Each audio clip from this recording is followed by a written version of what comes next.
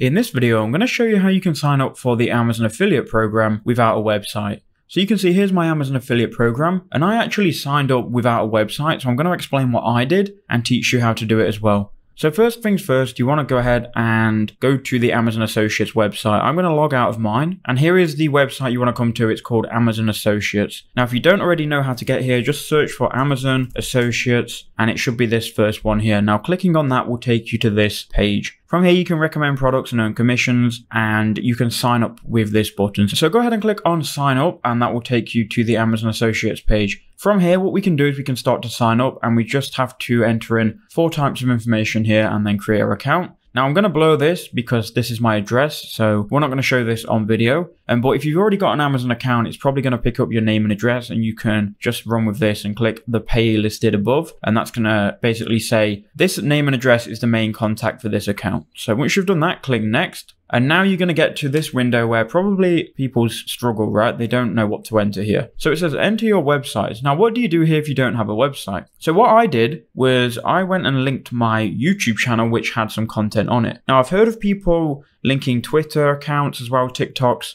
Twitter and TikTok are 2 of the main social medias below YouTube. If you have a YouTube channel, I would link that. It will get approved if it's got good content on it.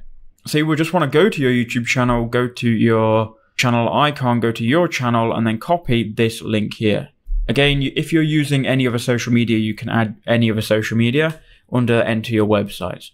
Once you've done that, click next. And it is important to note though, you are going to have some content on this for it to get approved. So use a bit of common sense, upload maybe 5 videos, which are all half decent. They're not just spammy AI videos. It's going to ask you also, are any of the traffic sources directed primary at children? I'm going to click no because they aren't, and then I'm going to click on confirm. Now you need to enter in your profile. So what is your preferred associate store ID? My channel is called KnowledgeBase. So here I would just type in KnowledgeBase and then tell us about the content you create. Obviously you will give an explanation. My channel is a YouTube search based channel that creates simple tutorial videos and ranks them in YouTube search. So that's what I would write. Obviously, I can't tell you what to write because your channel and social media is going to be different. But if you don't have a website, just start building your social media.